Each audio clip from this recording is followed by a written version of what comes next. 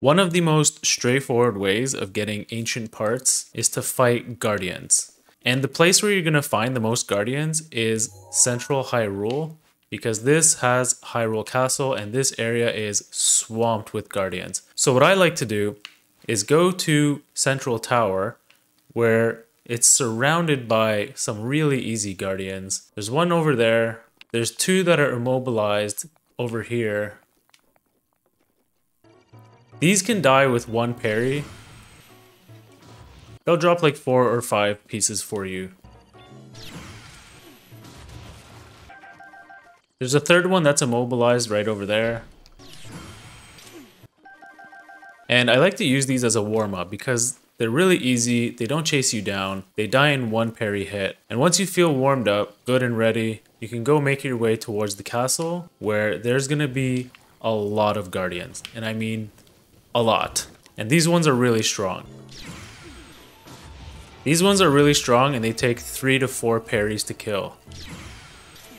Fighting these stronger guardians is worth it because they drop a lot more parts. You can also get ancient parts by searching dead guardians. They usually have 1, maybe 2 items if you're lucky.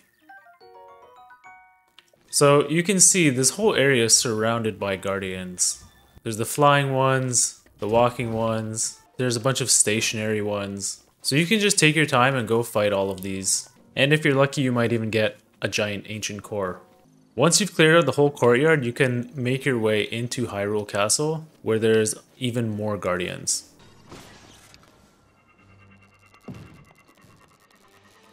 Every one of these guardians has a chance to drop ancient cores and giant ancient cores, so it is worth fighting every single one. So you'll also encounter turrets.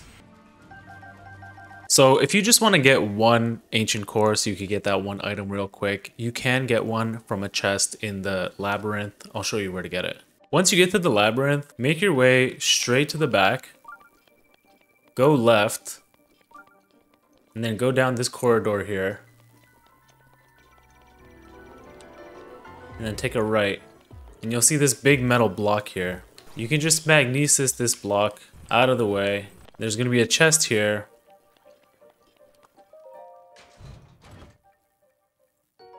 And it's got your giant ancient core. So you can go and use that right away to get the thing that you need.